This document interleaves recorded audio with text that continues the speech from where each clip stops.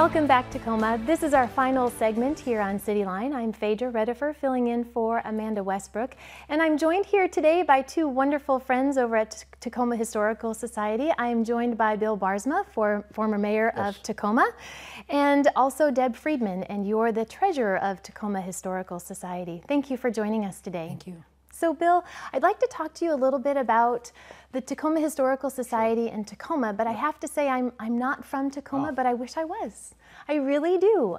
Tacoma is an amazing place. We have a vibrant and rich history, and something for me that I hold very near and dear, but what I love most about the Historical Society is that you all are not letting us forget our past. That's right. We are growing, as Mayor Woodards has said, we are growing at such a fast pace in Tacoma, but with that fast-paced growth, we need to not forget about where we came from. And I think so much of Tacoma is defined by what we were in the past, but where we are today and where we're going to take ourselves in the future. And you've been absolutely kind of a mainstay in Tacoma, and you've led us through some great times and some not so great times, but all in all, Tacoma is an amazing community. And the work that you're doing at Tacoma Historical Society, I think, makes sure that we don't forget that. So thank you for being here, and thanks for all the work that you're doing. To be back. So with that, the Tacoma Historical Society has a new exhibit, and it's called the Century of Shutterbugs. And I am so interested in, and I know our viewers at home are very interested in, what was the reasoning behind this exhibit? Tell us a little bit more about it. Well, Deb will get into that in more detail, but I did want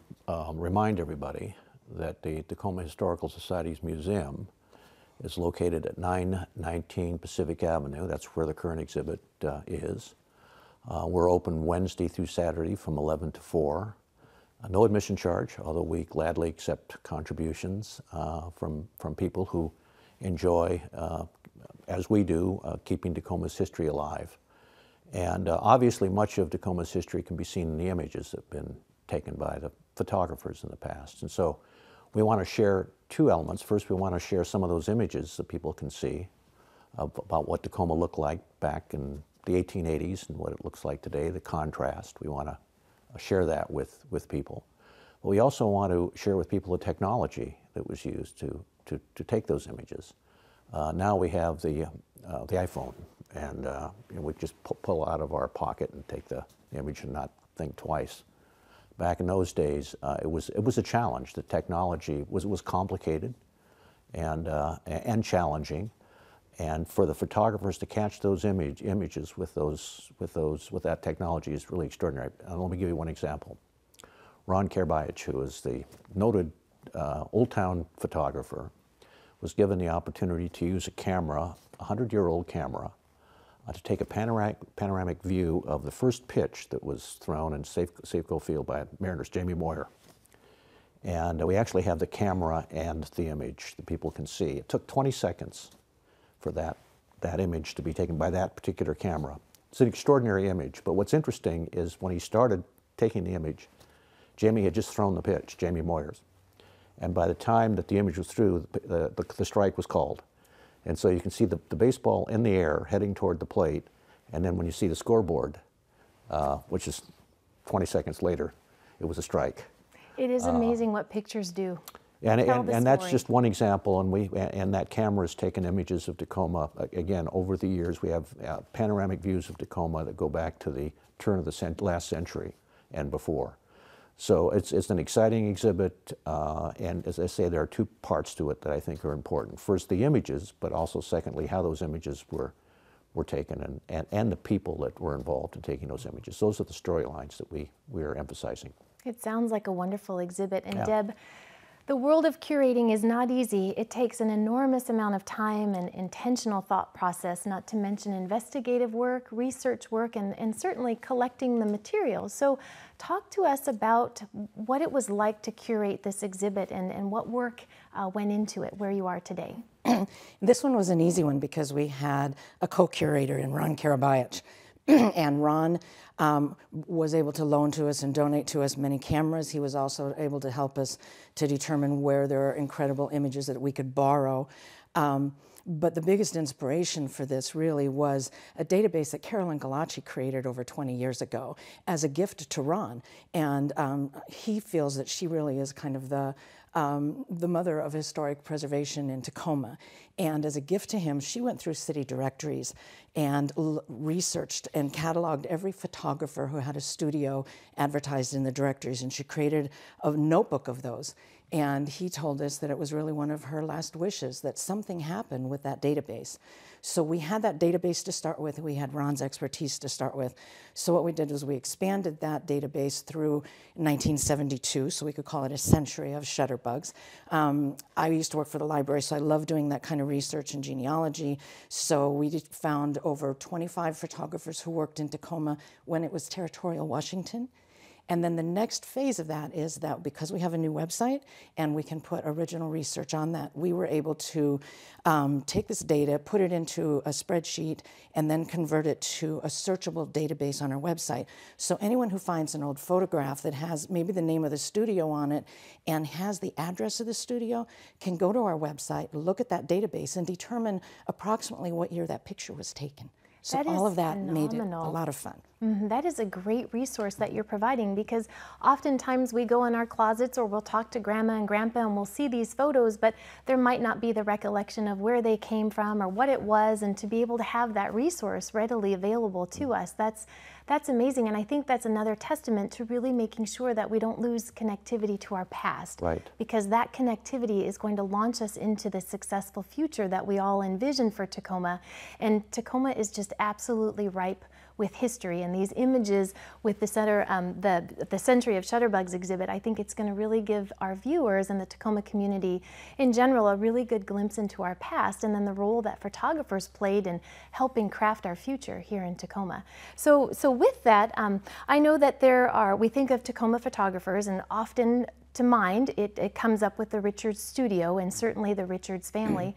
I know that a lot of the images are found in our very own Tacoma Public Library system in the Northwest Room. So tell me a little bit about their role in the history of Tacoma and the photographs that we see. And we've actually learned some new information in the process of researching this. We discovered that Paul Richards was in Tacoma in the 1890s, much earlier than we thought. We have access to some of the letters that he wrote, and we discovered that he was working very closely with the Lumiere brothers and Bouley in France, who had just developed the technology to show motion pictures. And he had brand new cutting-edge motion picture equipment and technology in Tacoma in the 1890s. So that is new for us to learn that he was involved with that early. Of course, we know that he went on to do quite a bit of photography work for the military and went to Europe in World War I. But then his son Turner started the big photo studio that we think of in Tacoma. But his son also continued in the video work, doing cinematography for Disney even. That is phenomenal. Rich, right here in our own backyard. I might just add to that you know, literally hundreds of thousands of images have been taken by the Richards Studios, and the library has those, and not all of them have been cataloged as of yet. In fact, just a small number comparatively. But oftentimes things happen that are kind of exciting when it comes to images. And in one case, again, Ron Karabayich came to the rescue. There were some photographs that were squirreled away in some cardboard boxes in an attic of a home up on Prospect Hill, and it was cold. It was a vacant home. The pipes burst, water was cascading through the home. He heard about that. He came to the rescue, rescued those photographs, and as we were going through those photos, and they're now in our possession, we see this old tattered letter, and we're wondering, well, what is this all about, you know? And it's to a dear nephew, and it's handwritten, and I'm pleased to share my advice with you, and I know that we disagree in politics and so on, and it goes on and on and on. You read it, and at the bottom it says, "Sincerely yours, Abraham Lincoln." Incredible. Yeah. Absolutely incredible. And it was you know, and of course in those days, in the days in which this letter came through the city of Tacoma, we're not quite sure when, probably back in the 1920s, the only way in which you could capture an image of it was through photography, and in this case it was part of that particular image was in this cardboard box. And we know that it's legitimate because the letter is referenced in the Lincoln Archives back in Washington, D.C. Whether the original letter still exists or not, we don't know. We know the content of it is in the archives, and we have an image of that in our collection. Pretty special. It is extremely special, and I'm certain people will want to see it. So, Bill, really quickly, we talked about the evolution of equipment, and certainly we all carry our phones, and the phone, I would not say has completely replaced the camera, but it is used as a camera more often than not. So what are some trends that you're seeing that museums need to make sure of in connecting our generations of today with technology, but how are the museums advancing and working alongside that evolution? Well, of course, we have new technology, and Deb can talk a little bit more about the technology of the past and what we have in our collection. But it's like night and day. I mean, and it's difficult for people today to fully appreciate the challenges that were a part of those early days when people had to hoist up those big cameras and take those remarkable images under incredibly difficult circumstances. And we have those cameras. You see them in old movies oftentimes, the old black and white movies. You were maybe watching a film that was taken back in the 50s, and you see all of these reporters and the photographers with the big cameras and the flashing lights and so on. And so we want to, again, remind people of that. I can remember when I was teaching at the university, the Polaroid camera was such a breakthrough, and I was able to take photographs of the students in my class, so that in the second day of class I would know them by name. I thought, wow, that was cutting edge technology. Today that's archaic. It is a little archaic, but I think the Polaroid is making a comeback. And that's what I understand. That, It's our kind kids of have Polaroid cameras, and I'm trying to fidget with them and just even try to remember how they work. But in just the wrap up of a couple of seconds that we have left, so it is important to come by. Certainly I think that you both have outdone yourselves with this exhibit, A Century of Shutterbugs, and not just showing the evolution of the camera equipment, but also to take a really intentional look at Tacoma's past and to see where we have been, and for people who are new to Tacoma to actually see where we're going, but we cannot lose sight of our past. So I encourage our viewers to visit Tacoma Historical Society and come and see your exhibit. So thank you both for being here. I appreciate it. We'll be back. Absolutely. I look forward to it. Thank you, Tacoma. I appreciate you joining us today with CityLine again. This is Phedra Redifer, and I look forward to seeing you again. Thanks for being here, and have a great day.